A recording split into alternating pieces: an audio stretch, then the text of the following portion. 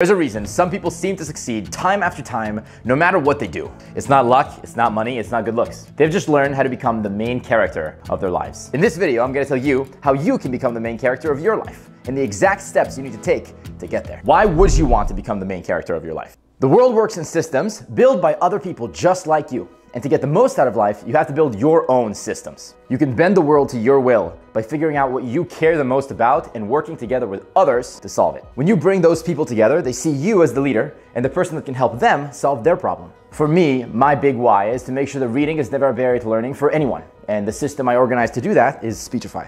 I've really struggled with reading all of my life. My dad actually had to read my books for me. And I figured out that audiobooks was an amazing way for me to learn. And then I just decided that I needed to be able to read everything in the internet. And I taught myself how to code, and I built a tool that would just text-to-speech the internet for me. And then I had Speechify, and Speechify lets me listen to 300,000 words per week. And so for a lot of people with dyslexia or any type of disability, it's easy to say, life is unfair. The system is stacked against me, so I should check out. My parents, they're mean. They don't understand. Or you can say, I don't care that I have to walk up this hill, and it's a steeper hill, and I have a bigger backpack. I'm just gonna walk, and I'm gonna walk better than everybody else. I'm gonna run. And so this is what I decide to do in my life sometimes. There are things that are very difficult, and I don't care. I just go beast mode.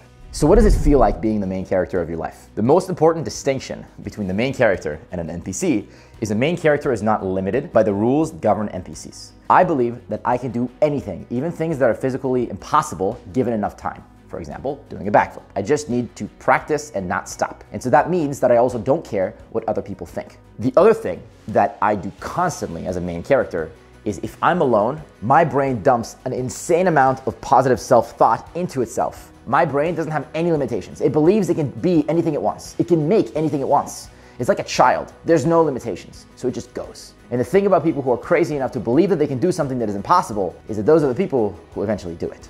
Lastly, being the main character of your own life is just fun. Many studies were done on what makes people happy in their job. And one of the most important attributes, if not the most important one, is having control over your life. Having the ability to chart your own path is critical to feeling self-actualized. If you're the main character, it just means that you hold that value very close to your heart and you don't let that agency away from you, and you don't let other people's thoughts or opinions or limitations limit you.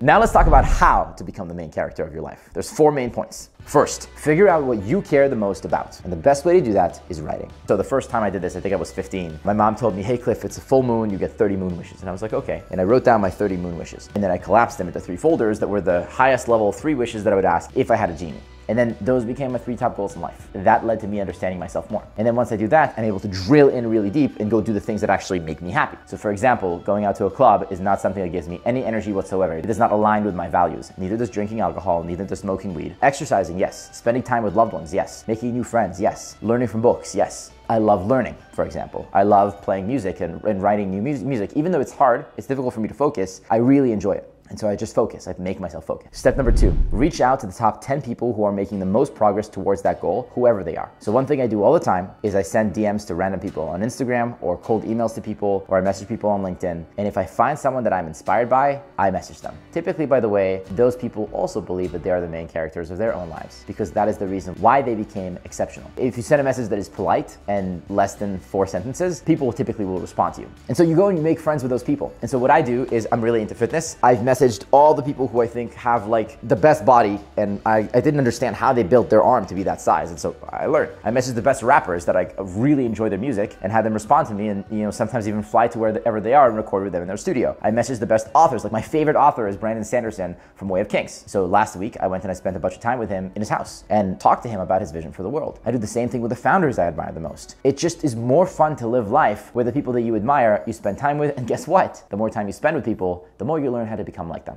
Step number 3, set goals and make small but actionable steps so you can consistently make progress towards your goals. Let's say I'm 110 pounds and I want to be 190 pounds. And so I'll read a lot about it, and I'll realize that the best way to do that is to do compound lifts and eat 3,000 calories a day for 2 years. And so I'm like, cool. I make a Google sheet. It has every day planned, and I know exactly how much bench press, how much squatting, how much, barbell curl, whatever I'm going to do. and I count my macros, and I keep myself accountable to other people, and I just do it. And I also set up systems that make it so that I can't lose. Point number 4, and the most important one, make sure what you're doing is what you actually want and not what your environment is pressuring you to do. I can't emphasize this enough, and especially for cultures from outside the United States. You know, people like me who are Jewish, or people who are Asian, or people who are, religious backgrounds. Do not let your parents dictate what you do with your life. Your parents have amazing values, and I have a rule, by the way. If my dad and I have a disagreement, 95% of the time I will go with what my dad says, because my dad is a very smart man, and he has a lot more experience than me.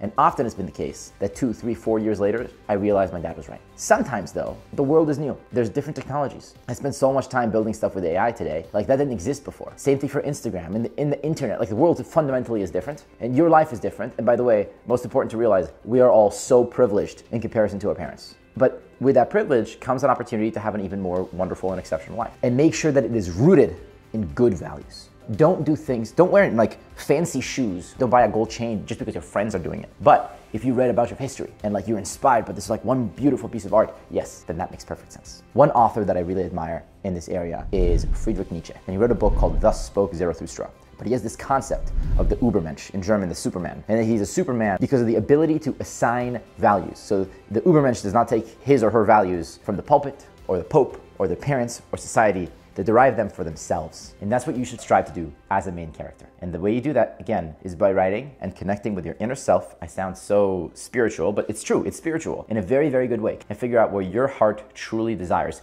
And if you don't know what you desire, here's the trick for how to figure it out. Read books, read a lot of biographies specifically and figure out who you admire. Go volunteer to help improve other people's lives. And just do things that put you outside your comfort zone. If you do these 3 things and you listen to at least 30 audiobooks a year, I guarantee you within 3 years you figure it out. And with that, happy listening. If you haven't downloaded Speechify yet, I'm gonna take a second to recommend that you do. Speechify is a piece of software that I built when I was in college and it fundamentally changed my life. If you don't use Speechify, I'm gonna say 3 things. Number 1, I can't emphasize enough how much reading will make you a better person, and it'll help you figure out what your flame is. So download Speechify on your iPhone and upload a complicated PDF, or just, listen to the New York Times or TechCrunch. But listen, it'll change your life. Number 2, reading takes a lot more cognitive load than listening, so try listening, and most importantly, coach yourself how to listen fast. Once you're able to listen fast, it is a superpower. The average American reads at 200 words per minute, and I listen to most things at 700 words per minute. And if you're wondering how I went from this to this intellectually, it's Speechify.